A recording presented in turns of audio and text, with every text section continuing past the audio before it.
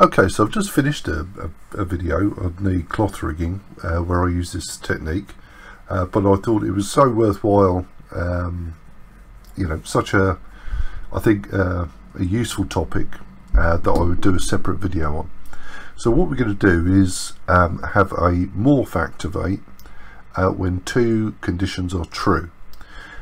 So I've made a little morph, badly of course, of a flexing bicep, and I've imported it in just using DAZ, of course, and now I want to activate it. So I've put it under arms here, so we've got a bicep flex there, and what I want to do is not have it so that somebody there's a siren outside. That's fun. Doesn't seem to be going away. There it goes. Okay, so what I want it to do is turn on when some conditions are true, and in this case I'm going to take the forearm, and when it's bent and twisted to certain angles, I want the morph to turn on, but I want both conditions to be true. So to do that, what we need is to convert those rotations into values. So what I'm going to do is, in parameters, with the forearm selected, I'm going to create I'm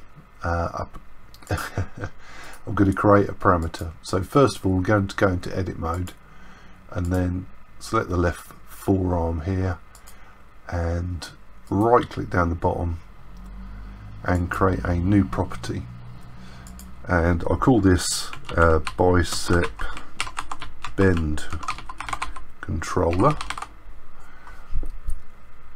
So this one is going to activate when the bicep bends.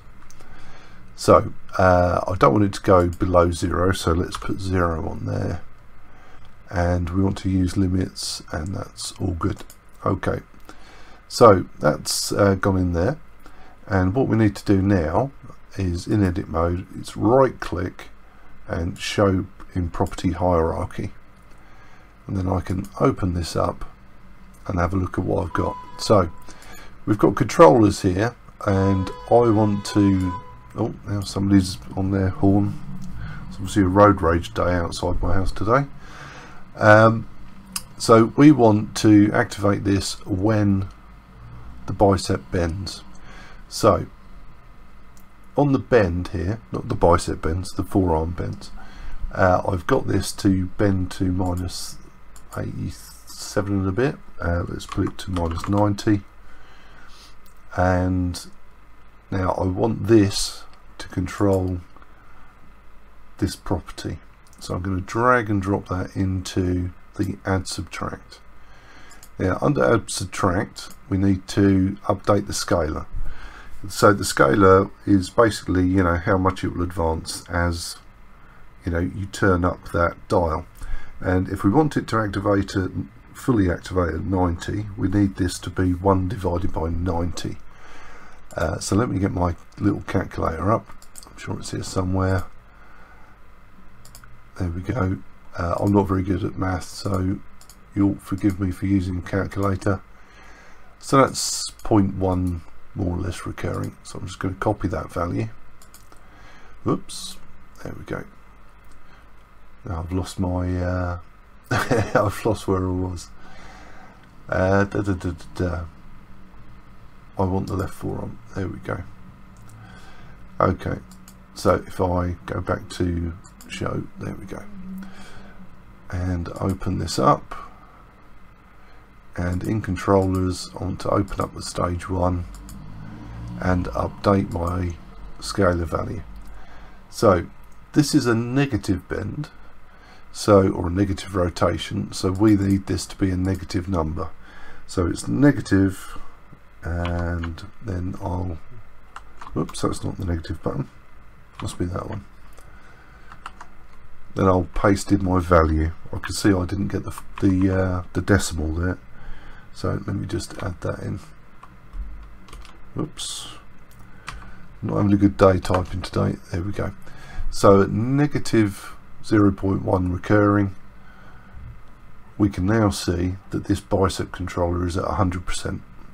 So we've converted our rotation, say 0 to 90, into a value of 0 to 1. And if I turn down this bend, you should see that dial there adjusting as we go. Okay, so let's put that to -90. Okay, so that's one of our controllers, but we need a second controller to work out whether the forearm is twisted or not. So we're going to add in a new property, and this is bicep twist controller. And again, I don't want it to go below 0, or yep, and everything else is fine. So it's create. Now I've got my bicep bend, and we've got our bicep twist, and then we'll show property in hierarchy. And now I need to bind this with a subcontroller. So I'll click and drag and drop twist into controller 1, and then we'll work out the angle. So twist is -90. Well, that's convenient. No, it's not on purpose, I promise you. So we want our scalar to be negative point. Oops, that's not the full stop. Must clean my keyboard so I can see what's what. There we go. And now we can see that our twist controller here is set to 100%. And if I back the twist off here, you should see that's sliding as we go.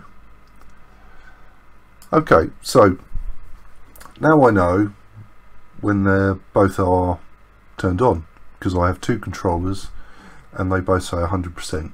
So how do I communicate that to the Morph?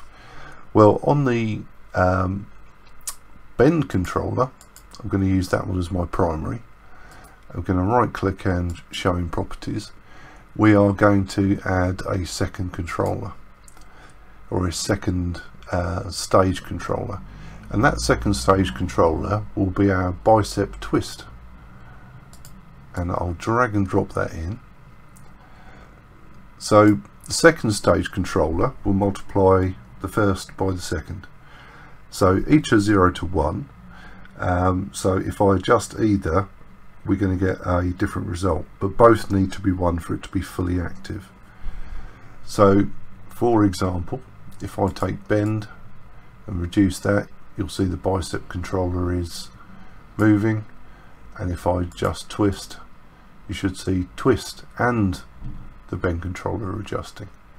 So let's put those two back to our max. Oh, that's 90. Whoops, not 900. And all that's left to do is add a subcomponent to the left forearm. Now the subcomponent is basically what we want to drive. So this will drive the value of our morph. So I need to now go onto the figure where the morph is held. So this is Genesis 9, and where did I put it? It's under shaping and arms, and there's my bicep flex. I'm just going to go into edit mode. No, I'm not going to go into edit mode at all. See, I'm in shaping here, and I need to be in the parameters.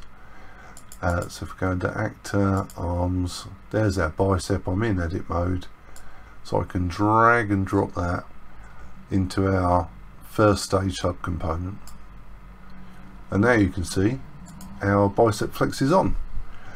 So just by using the forearm, I can take the twist down, and it's going to gradually ease that off, or I can take the bend down and it's gradually going to ease it off. But if either is 0, it's not going to do anything.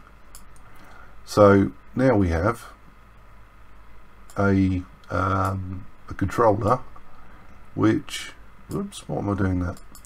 is going to turn that bicep flex on if the forearm is twisted or bent to a certain extent, and then we'll get that morph going.